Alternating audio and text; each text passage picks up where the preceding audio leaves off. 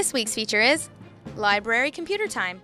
Each library branch provides a multitude of services to the public, including public access to computers with internet. You'll be able to use their word processing, spreadsheet, and presentation applications along with their online searches for free. You can also bring your own laptop and connect to the library's free Wi-Fi. Free meeting rooms are available to use upon reservation, or you can sit in the common area to study.